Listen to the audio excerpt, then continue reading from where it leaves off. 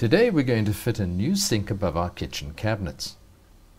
If you remove your old sink and the hole is too small for the new model, have a look at the kitchen cabinets and identify where you can cut the wood.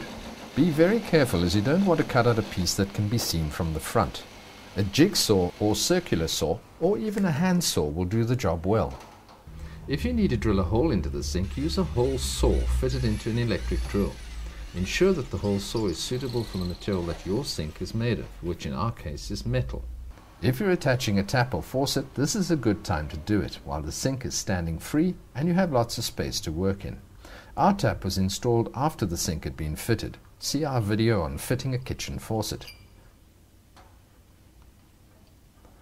Once the sink fits into the hole, we can attach the fittings for the water outlet.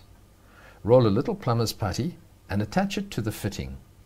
This is the same stuff as window putty, so if you have some window putty, you can use that as well. Press the grill into position. Now, working from the underside of the sink, assemble the rest of the fitting and tighten the nut so that it fits securely in place. And remove any excess putty. Repeat the process on the second basin. Give the unit a good clean and lay it upside down on the countertop.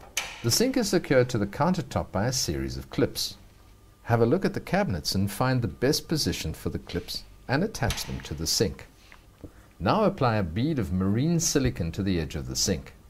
Marine silicone contains fungus and mildew repellent that will prevent fungus and mildew from growing. Now it's time to fit the basin. The clips can be awkward and prevent the sink from settling. Move them out of the way and ensure that the sink settles squarely onto the countertop. Use a tape measure to be sure that it lines up with the front of the countertop. Working below the counter, tighten the clips to secure the basin. If any silicone squeezes out, leave it just like that for 24 hours until it's dry and slice it off at the edge of the basin with a sharp blade.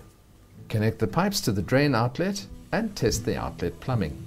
If there are no leaks, fill the basins with water and leave them overnight so that the sink can settle and the silicone will dry. Sinks come in many different shapes and sizes, from single bowl to twin and even 3 bowl units, and in ceramic or metal finishes.